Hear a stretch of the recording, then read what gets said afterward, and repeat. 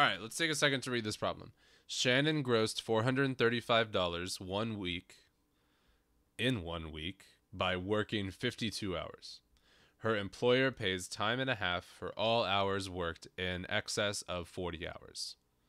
So that means that he's going to pay like her normal hourly wage and then like plus half of it. That's like a normal thing that happens for overtime or for like holidays if you work then. So with this information, can you determine Shannon's hourly wage?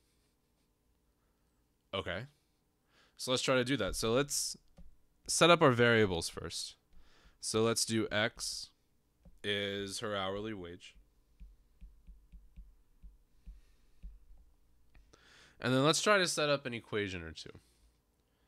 So let's see. So if you take her hourly wage and what? She gets paid her hourly wage for 40 hours. So we'll do 40 times her hourly wage. But then there's 12 hours because she worked a total of 52. So that's 12 hours of overtime. So for 12 of those hours, she's getting paid time and a half. So 1.5 times her hourly wage. We don't really need those parentheses there. But yeah, that makes sense. And then we do that out, and that comes out to 435. Okay. So just to kind of label, those are her normal hours, and this is her overtime here.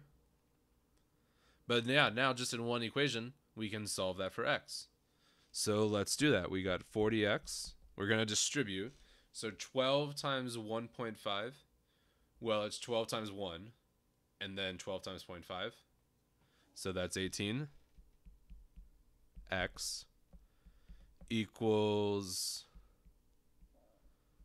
435. Okay. So 58x equals 435. And this is definitely a calculator problem. So we're going to swipe in the calculator and go 435 divided by 58 for an hourly wage of 7.5.